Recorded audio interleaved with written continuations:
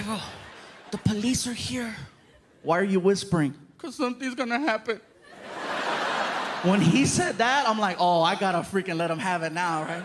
I said, oh my God, Frankie, they found me. What do you mean, Gabriel? I gotta go, Frankie. I gotta go take care of your mom for me, okay? I love you. Listen to me, I wanna freak out my kid. No problem. Turn around and put your hands behind your back. I can't reach. Just hold my hand, walk me to the car, just walk me to the car. To the cop car, he throws me in the back seat, right, and slams the door. And I ask him, is it okay if I yell out the window to freak out my kid? You wanna use the microphone? Yeah! Freaking. Here you go, sir. And he hands me the microphone, and I said, Frankie, this is the police. We have your father. We're coming back for you in 1 hour. Do your homework. 1 minute later, my girlfriend calls me. You're an ass!